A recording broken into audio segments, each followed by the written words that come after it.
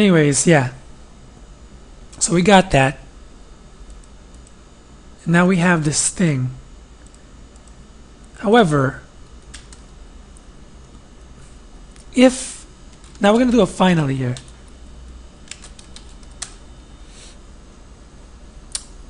If it didn't go into this catch clause, if we tried this and we got the ISBN, it's a valid integer. We're going to go into our finally block. And what we're going to do here is we're going to check if this number already exists, if this ISBN is already being used by another book inside a library. So we're going to call our library dot does ISBN, sorry, it's ISBN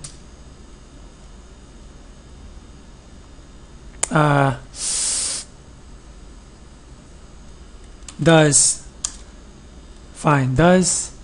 ISBN already exist.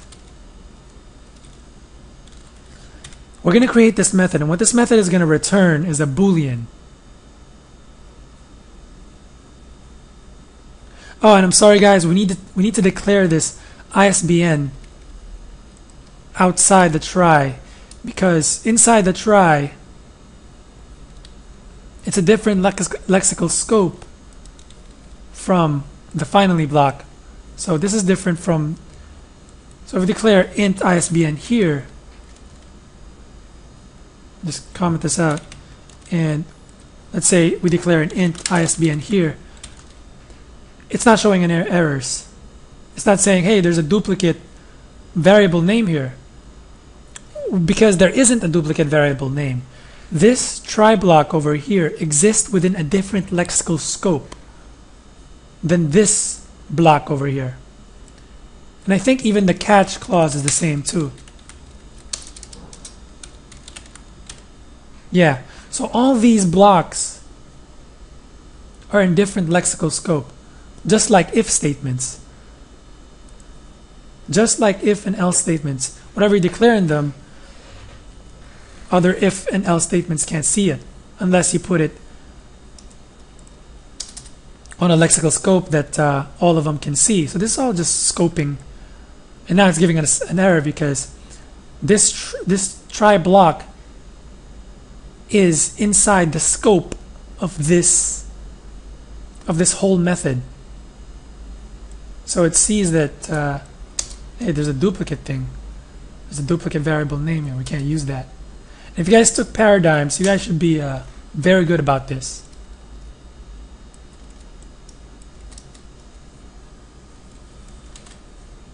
And we're going to just pass in the integer, which is our ISBN. And now we're going to create method in type library, and this is going to return a Boolean. So we just copy this and set that to the Boolean that this returns. So if the IBN already exists, this method will return true, and then we'll just set this to true, meaning that, oh yeah, ISBN already exists. So let's go ahead and create this method. It's going to take us to library.java.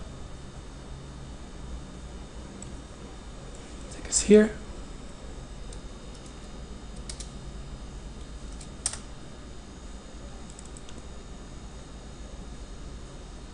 Right. Okay. So we're going to need to check for each book inside our library. So I might as well create an iterator. Why not? Let's copy this iterator over here. And I should probably declare this iterator up top, but I'm not going to do that. I'm too lazy. Just do it the way I'm doing it right now. Again, do this. Just copy this as a matter of fact. While I has next, we're going to create an if statement here. If I dot next, which is a book, dot get Sorry, no. This is a book dot get. No, that's why. So actually we still need to have access to our ISBN of our book, and I think we haven't created a get method for that. So go ahead and open up your book.java, and we actually need to add a method here. We're going to say we need to get the ISBN. So public int, return type is int get ISBN. Just return the ISBN.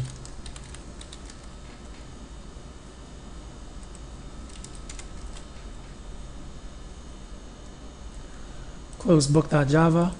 Let's go back to our library.java. Now we should have that method, get ISBN. If this integer is equal to the integer that we're passing in, we're going to return true.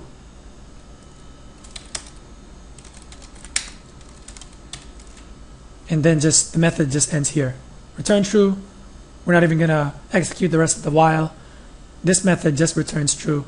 And then we're going to go back to our library system where we called the method.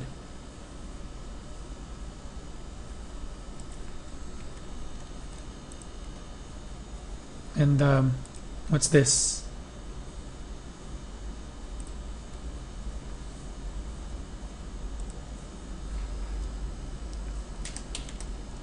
Right, we haven't initialized the variable.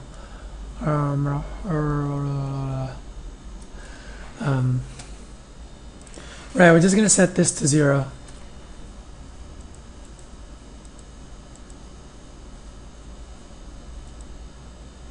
Okay, inside our finally block, we're going to check. We're going to continue our code from here. So if ISBN already exists,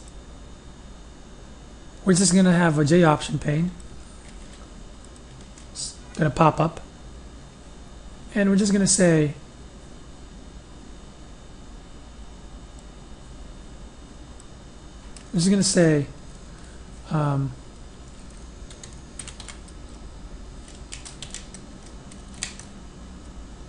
already exist. New line. Please use another ISBN. Control-Shift-F. Alright, let's actually test that out. No, actually we can't.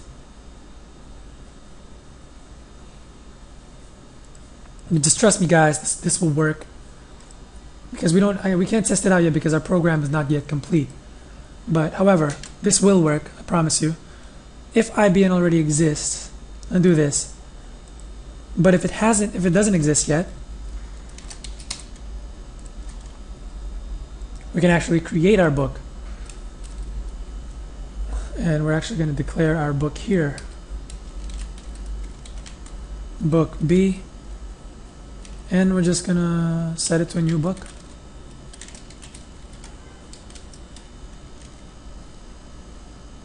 Import our book. Make sure it's the book that we made, not the print. And what we're going to do is we're going to say, actually we don't need to do this, not new book, just book B. We're going to say B equals new book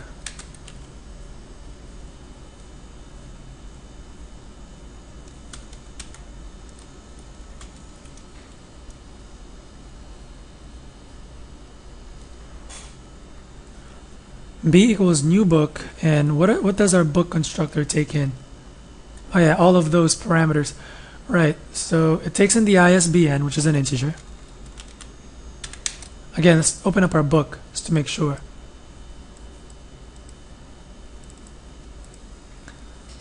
It takes in, a constructor takes in ISBN, title, author, double price.